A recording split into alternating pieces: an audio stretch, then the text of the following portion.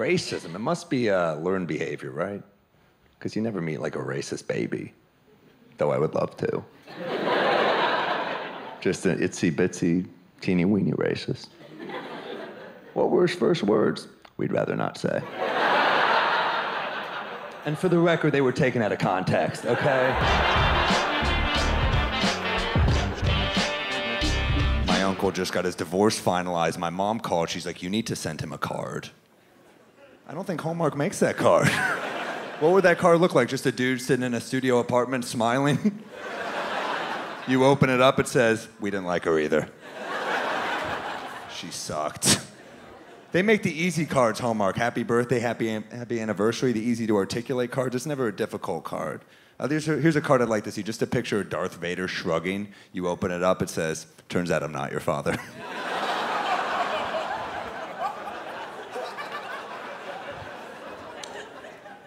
I ran into my biological father recently. I told my friend, he was like, is your biological father a good person? And I was like, if he were, I probably would not refer to him as my biological father.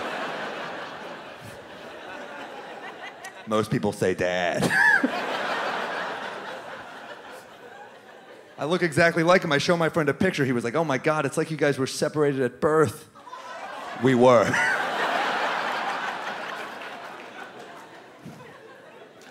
I liked the cool dad when I was a kid. My friend's dad would smoke weed with us, and I was like, this guy is cool, you know? Now that I'm older, it turns out he is not cool.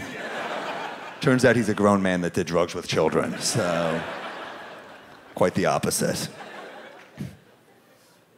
First time I met my biological father, he took me out to lunch, and the place he took me turned out to be a family-style restaurant, which, kind of ironic. They should make broken family-style restaurants. You just walk in like, where's the waiter? I think he abandoned us. I don't know, but they forget to come out and sing happy birthday. They're like, we forgot, but we'll make it up to you next year. Another guy comes out, he's like, I don't actually work here. I'm just banging the owner. I'll be your step waiter. Is that one too real for the crowd? Sorry.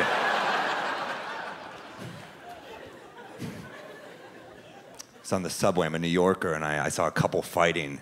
And as they're yelling at each other for like 10 minutes, a rat ran up to the woman's foot and bounced off and ran away. And she screamed, but her boyfriend just laughed in her face.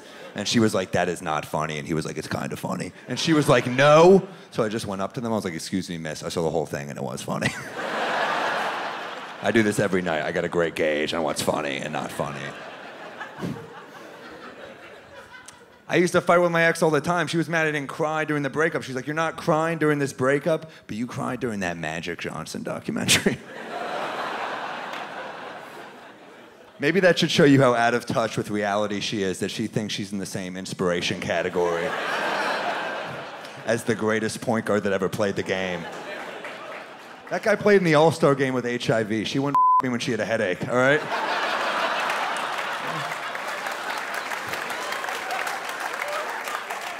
I mean, Magic Johnson, I know we're in Boston, but that guy's a legend. Every endorsement, Converse, 7-Up, he never got Trojan, but I think he deserved to get it. Who would have been better? If you were on the fence about wearing protection and you saw Magic Johnson's face in the box, you'd be like, we should definitely wear a condom. This is a commercial. You're coming out of a blackout. You wake up next to a very regrettable one-night stand. You see a little picture of Magic's face in the box. You're like, oh, Magic. Thanks for the assist. That's, you know, because it's a fun AIDS joke, that's why. You know, it's upbeat. I never wore a condom with my ex-girlfriend because she was on the pill, Ambien, and I didn't feel the need, you know? Some guy adds me on Facebook, this Austrian guy, he's like, you want to join my hate group? I was like, who do you hate? He's like, blacks, Jews, everyone. And I am Jewish. He's not even doing background checks. What kind of lazy recruitment process? I didn't even tell him I was Jewish. I'm like, I'm just gonna join the hate group and then drop subtle hints. Like while we're committing hate crimes. Just walking around hating. I'm holding the torch. I'm like, dude, you know what this flame reminds me of? Hanukkah. The miracle of lights. It's like, yeah, I guess. You do hate Jews. I'm like, dude, I hate them. I hate them so much I'm burning up. I'm schwitzing. That's how much I hate these people. He's like, all right, we march on Saturday. I'm like, I can't do Saturdays. What helps racism? Good food. You can't be racist when you're eating good food. That's why I'm annoyed by that terrorist group, Al-Shabaab. They sound delicious. You can't be pure evil and yummy sounding at the same time. That's like if there was an Italian extremist group named the Marinara Boys or something. Al-Shabaab sounds like something I would order when I'm wasted. Let me get some of that Al-Shabaab with a side of Hamas. That's why gays need their own cuisine. Right? It'd be harder to be homophobic if you're like, dude, you want to order in some gay? You'd be like, I don't know, that stuff tears my ass apart. Yeah. I mean, the white sauce is good, but, you know, I didn't want to, I had to, you know. I was talking to a guy who told me gay sex isn't natural because it's not sex for the purpose of reproduction. I was like, no sex I've ever had was for the purpose of reproduction. That sounds like sex that's gone horribly wrong. He was like, it's against nature. I was like, I have fucked couch cushions before in my life, so I'm in no position to judge anyone and what they do with their penis. He's like, yeah, but God did not intend a man and another man. I'm like, I'm pretty sure the guy who manufactured my couch did not anticipate me having sex with it. Some things are out of the maker's hands. That annoys me when people bring God into the gay argument, right? If there's a God, I kind of hope he's gay. Just for those people, you know. What if they had to meet him? They get up to heaven. God is just like, I'm gonna fuck all of you. They're like, I thought this was heaven. He's like, it's heaven for me. Yeah. Once a year, I'll get into it with a troll. It's like my Mardi Gras. I'll really I'll let it fly, you know? I'll look, but I'm also like, I mean, I'm not gonna get involved or engage, but once in a while, it is fun. Last year, and don't pretend that, act like you're a great person here. We're all mortified by this. But remember the baby that got eaten by the alligator at Disney? It's a tragic thing. And I was like, that's terrible. And then 2 weeks went by and I was like, all right, it's time. It's time. Of course it's terrible, but let me fucking try. And I went on stage that night at the Comedy Cellar, and I said, I don't mean to come off like a gun nut. I just think if that baby was carrying a weapon, he'd still be with us. That's how I feel.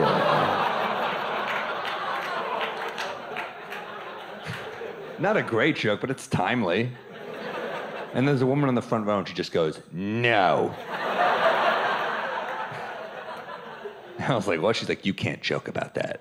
Which guarantees I will continue to keep joking about it.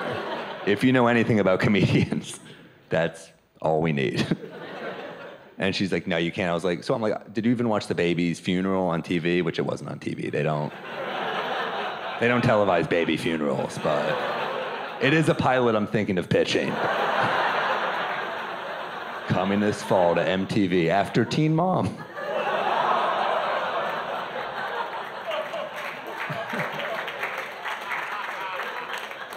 But it kind of escalated. Did you even see the baby's funeral on TV? And she said, no, I guess I haven't seen the baby's funeral on TV. And I said, well, if you did, you would have seen the mother come on through tears and say, see you later, alligator, which is...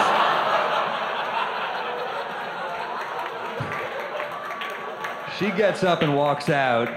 Her husband stays put, which is how you know it's a good joke. And there's a part of me that is excited by this because I know I'm the subject of conversation, the car ride home. You know that she's like, he was terrible, and the husband's like, I thought he had some good stuff, you know?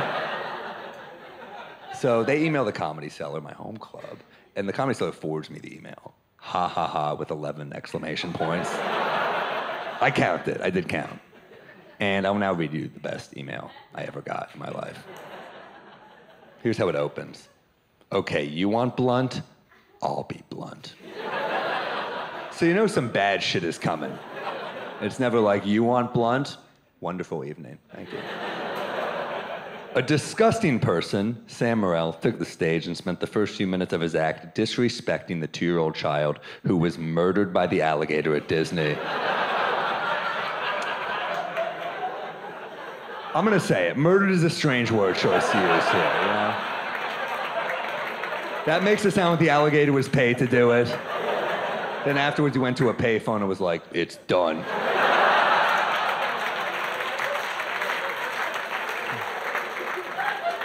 And then he belched and ran away in a trench coat.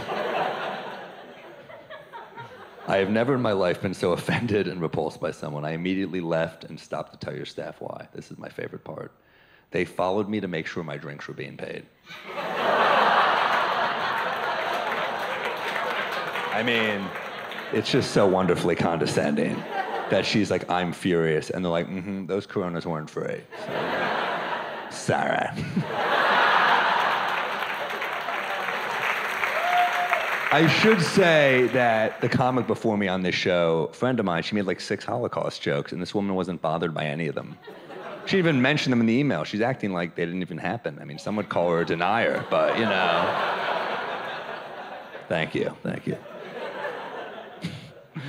I would expect all human beings would be offended by a sicko making jokes about a 2-year-old baby's tragic death, saying his mother probably said, "Later, Gator," at his funeral.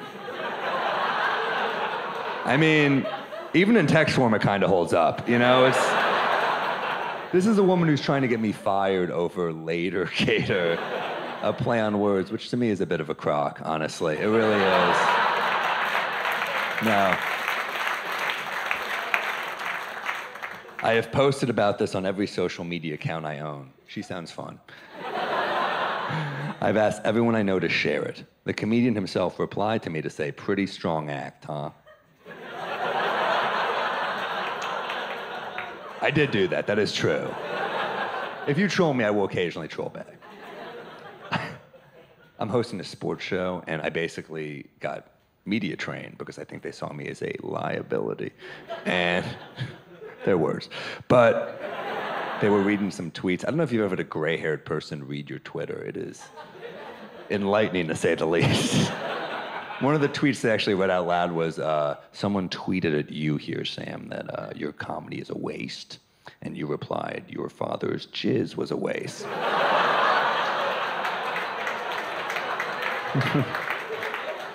I'm like, so you want me to keep doing that or no?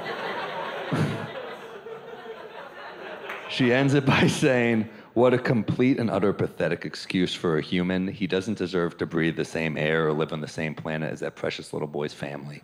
He can go fly a kite." Which that last part, it always gets me. I would love to fly a kite. It sounds like a pleasant recreational activity. Kite flying. She's very tightly wound. She could use a vacation. I'm thinking Disney, but you know.